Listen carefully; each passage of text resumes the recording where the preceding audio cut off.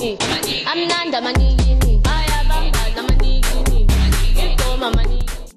what's up everyone, welcome back to my channel. Thank you for tuning in. Don't forget to comment, like, subscribe. Let's get straight into the video.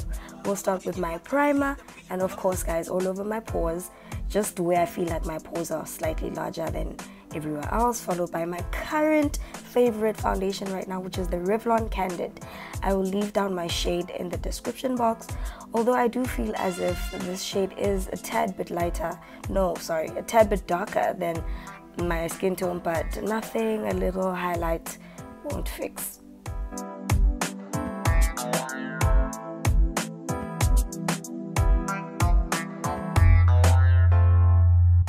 So you know the drill, LA Girl Pro Conceal for highlight in the shade Warm Honey. Let's get it.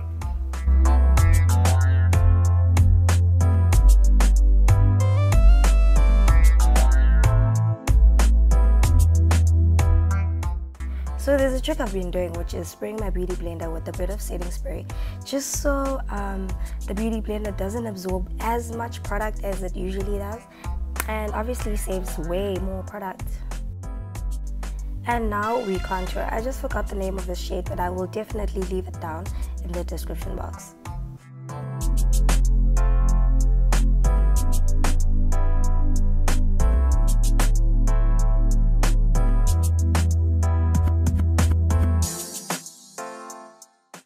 Now, I know this seems like a lot. Do not panic. Do not panic. We'll fix it a bit later.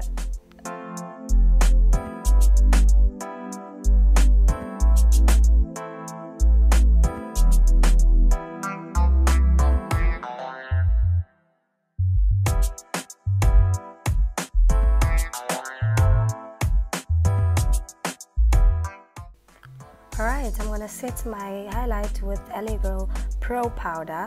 I normally use banana powder, but I just figured I'd try the translucent powder and see how that works on my face.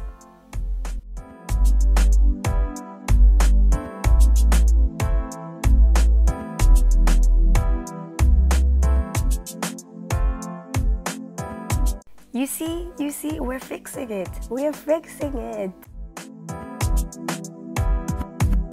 I absolutely love starting with concealer underneath my brows.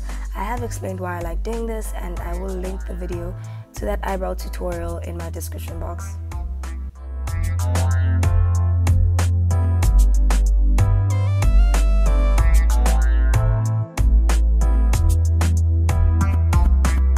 Sometimes I change it up a little bit, and this time I'm just using a normal brow pencil from Essence.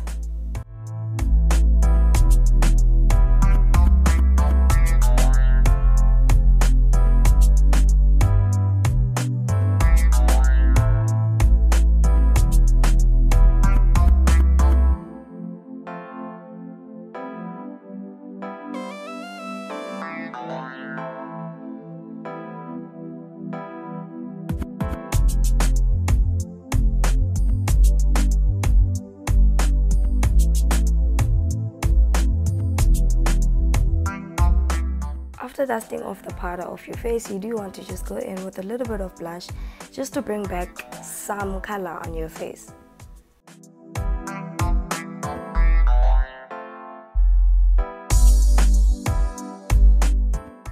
Here comes my favorite part. I'm going to start with this very bright pink. I'm going to place it just above my crease line and work my way towards the inner corner of my eye.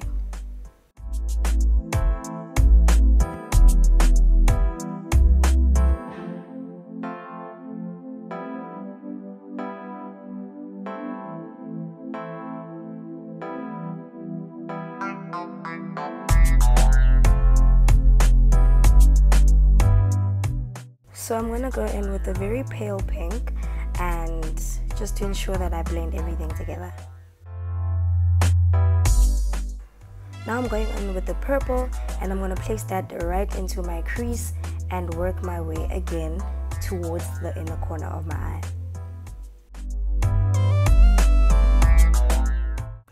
I'm not too happy with how light the purple is, so I'm going to go in with a darker purple and place that in my crease rather.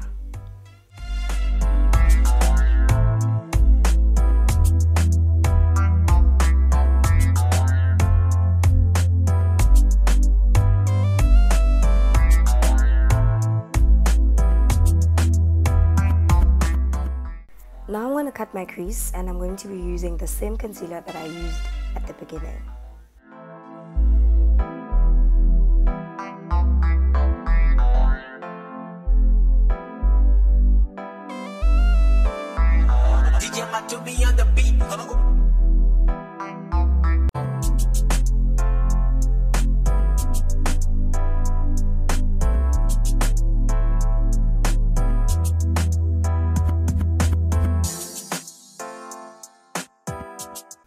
So I'm going to go in with this white shimmery color from this palette on my crease, just to make my eyeshadow pop a little bit more. I'm going to leave the details of all of the palettes that I used down in the description box. Filling in the crease, I'm going to use the same colors that I used before. So it's going to be the bright pink, the pale pink, and at the outer corner, the dark purple. We're sort of trying to create an ombre effect.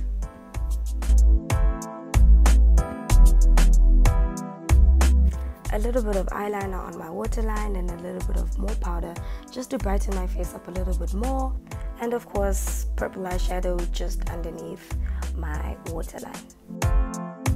I put my lashes off camera and I chose very simple, minimal lashes so they don't cover my eyeshadow, and I'm dusting off the rest of the powder that's on my face.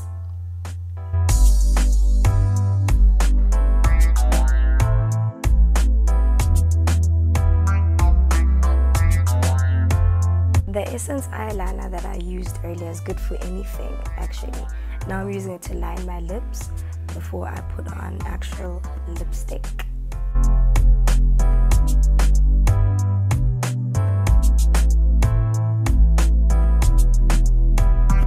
This Maybelline Lasting Fix Spray is my actual favorite before I go in with my highlighter.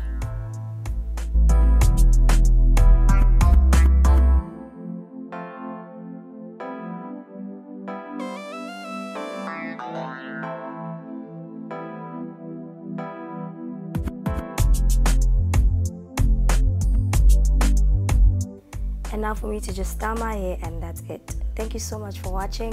I'll see you in my next video.